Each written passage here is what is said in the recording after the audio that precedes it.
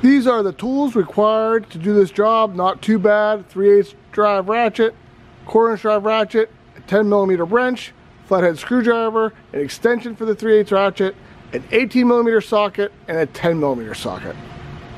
Here's a look at all the pieces required for the job. You can see we have the trailer hitch here with a 2-inch receiver. We have 6 bolts. It does come with a little cap to protect the hitch when there's nothing in it. And since this is a factory hitch, we're going to need to replace this trim panel because from the factory, well, you can't really get it from the factory. They're all dealer installed. The hitch is going to be right here. If you were to install an aftermarket hitch, it would hang down a little lower. And I thought about going that route, but I was a little bit concerned about ground clearance. It probably won't be an issue, but I wanted to go with the factory look this time. So it looks like it's going to be fairly simple. If you did an aftermarket hitch, like I said, it's going to look pretty much identical. The install is going to be the same, but you aren't going to have to mess with this trim piece. So let's get to work. The first part of the process to install any hitch on the MDX is to remove the spare tire. So we're going to lift up this little flap.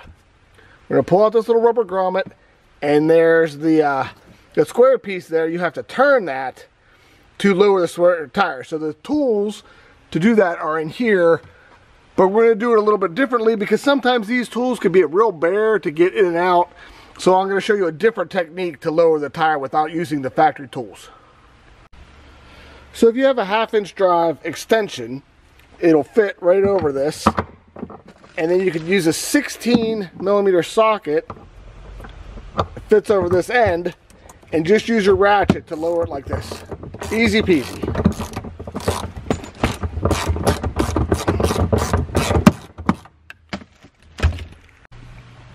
All right, now the spare tire is on the ground. Now you, of course, can do this job on the ground with jack stands and everything, but since I have a lift, I'm just going to go ahead, slide that tire completely out of the way, and I'm going to put it up on the hoist to finish the install. Now that the spare tire is out of your way, you can get a better idea of what we're actually working with. You can see there's 3 holes on each side of the frame rail here, so that's where the 6 bolts are going to go. Now, since this is a brand new car, these holes and threads are nice and clean. If your vehicle's a little bit older, you could get a wire brush, run it up through there with some penetrating oil and clean it out. And then, like I said, since this is a factory hitch, we're going to have to remove this trim piece, which is probably going to be the hardest part of the whole job to get the hitch installed. We're going to do that first. We're going to start by removing these little tabs first. They just pop out with a screwdriver. I'm pretty sure we're going to be reusing these, so you don't want to break them. Next, we're going to remove these 10mm bolts here and here, and then we're going to try to figure out how to get to these ones up here. Probably you have to use an open end wrench for those two. So yes, 10mm wrench fits in there no problem. I have a gear wrench, but you know, if you have a regular wrench, it's just going to take you a few more seconds. Not a big deal. Once you have the 4 bolts and 2 push pins removed, next you have to pop it out of these clips. So you grab it from here and push on it, and it unclipped actually pretty easy. So we're just going to pop it the rest of the way out, and then we'll install the new panel. Easier than I thought.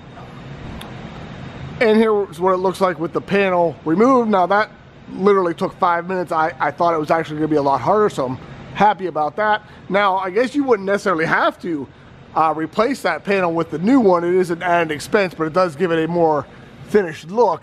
So here's those tabs I was talking about. It pulled out of there no problem. So here's a look at the old one versus the new one. You can see it has the cutout for the hitch. You are going to have to transfer these nut clips onto the new one. You just pop those out with a small flathead screwdriver and just slide them over, you know, onto the new one. But we're going to install the hitch first before we install the trim panel. So this thing's somewhat heavy, the hitch here. So it's a little bit cumbersome to try to do this by yourself. If you had the car on the ground and you could lay the hitch on your lap, it actually might be easier. So I use this pole jack here, and I just started, you know, 2 bolts in there just to get it started. I'm not going to tighten anything down yet until I get all the bolts secured, and then we're going to go ahead and torque them down. You can see where, you know, the hitch will be up higher than, you know, below the bumper if it were the aftermarket style. Not sure if you could tell, but these holes are kind of slotted, so there is some side to side and back and forth movement. So I'm just gonna snug them down lightly, and then we're going to install a trim piece just to make sure that this is centered in the cutout here, you know, to make it look as appealing as possible. These bolts are 18 millimeter.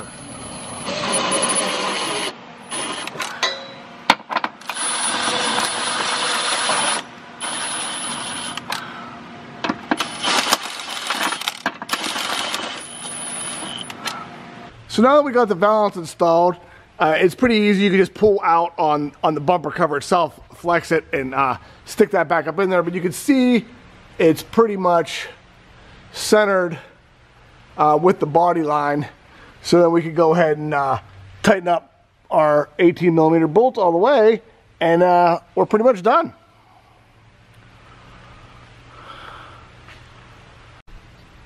All right, we got all 6 18 millimeter bolts tightened up.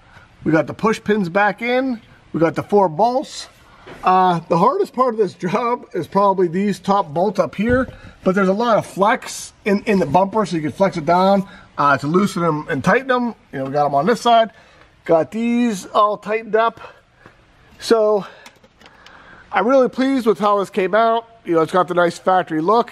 Now, we're not going to do any wiring today. So there's a cover here. You could install the, you got the factory wiring harness. There's a cutout here for it.